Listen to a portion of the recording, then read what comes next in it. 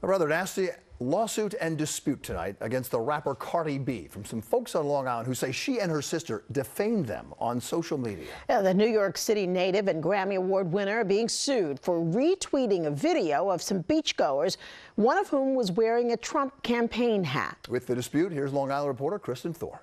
My face. Okay. Don't ever come to a female. This is the video taken by Cardi B's sister, Hennessy Carolina, and tweeted out by the rap star herself, saying her sister can't go to the beach in the Hamptons with her girlfriend without being harassed by Trump supporters for being a mixed gay couple.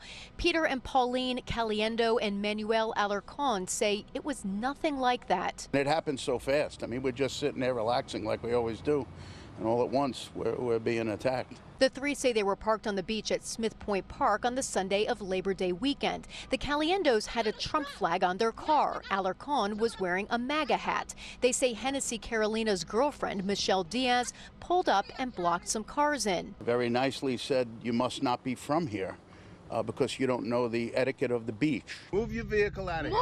The three say out of nowhere they saw Hennessy Carolina running at them from the water, screaming with her cell phone recording. Then I get this person running over, getting in my face, spitting at me, calling me every name in the book, and you don't even know me. When I saw her with the thing on the camera right at his face, I said, get your phone away from his face. This cell phone video released by the resident's attorney shows Hennessy Carolina stomping after them as they try to walk away.